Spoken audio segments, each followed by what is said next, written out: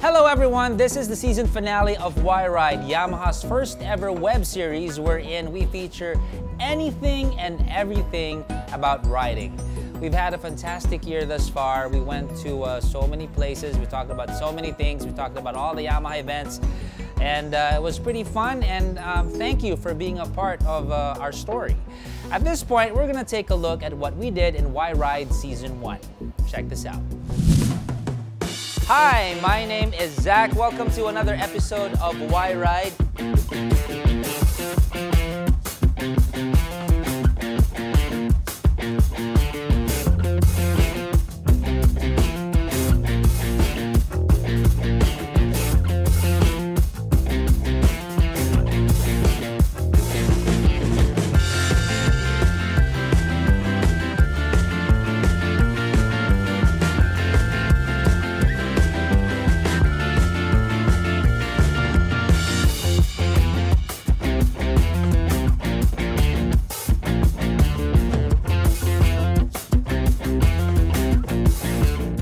Marami na tayong napuntahan. We featured a lot of the events of Yamaha. We featured a lot of their new bikes from the previous year. And we interviewed a lot of people. Pero meron tayong isang tao na we've been trying to invite over, and I don't know, this guy's very busy. Nung tinawagan namin siya, biglang sabi niya, uy, pwede ako that day. And then sabi namin, uy, sakto. And we got really excited. Ladies and gentlemen, please welcome Mr. Zach Lucero. Hello, Zach. Hello, Zach. Kamusta ka na? I am good. How are you? Maraming salamat at nakapunta ka dito. At alam ko napaka-busy mo at yun. Of course. Okay, so our first question is, ano yung na-expect mo, Zach, na tinawagan ka ng Yamaha, invite ka to host YRide. What were your expectations? I mean, what was it like? How did you feel? Well, expectations, syempre, when I got the call, I got excited kasi, you know, Yamaha is, they're very aggressive and they're very vibrant when they connect with their riders and their customers. Yeah. So when the idea of sharing with you guys or hosting for Yamaha for all of their endeavors for the year, natuwa ako at na-excite kasi it was, I knew it was going to be a fun ride. I know it was going to be an informative ride, and I know it was going to be an exciting ride.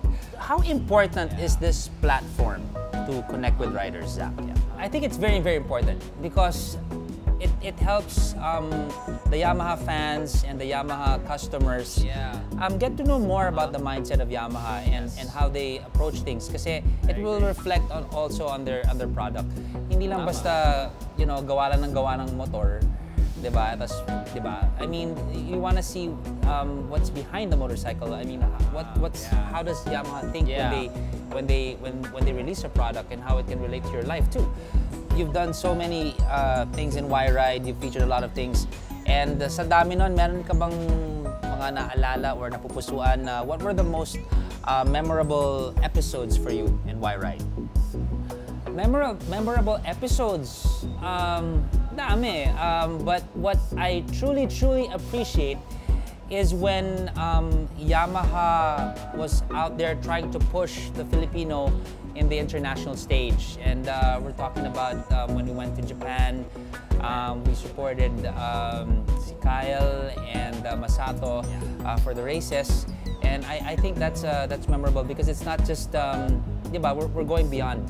And then there's also the World Technicians Grand Prix. And again, that's another effort or another push for Yamaha to put the Pinoy on the world stage. So if there's something memorable about YRide for the first season, I would say it would be those, of course. Not just because nagbiyahe tayo, but it's the whole idea that they're pushing the Pinoy over there. How about your best experiences? Okay. Best experiences, I don't know if best is the operative word, but I would say interesting.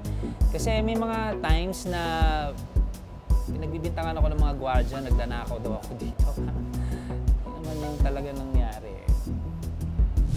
There you have it, the final episode, grand finale of YRide. Thank you so much for joining us.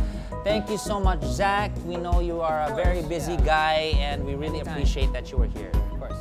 Thank you so much. You're welcome. If you missed any of the previous episodes, you know, it's no problem. Just look at the archives on this page, and you can just backtrack and enjoy the previous episodes. There's so many, again, 15 episodes. Don't worry, we still have season 2, and that's something to look forward to for this year. Always remember, only Yamaha revs your heart. By the way, paghandaan na po natin ang Season 2. If you have any comments or suggestions or what have you, make sure, first off, you like and share this video, and then you can put it in the comments below. Rest assured, we will take a look into all of your suggestions, and we'll see, maybe masasama natin sa Season 2 for YRide. So on that note, again, thank you so much. This is Zach. Ciao.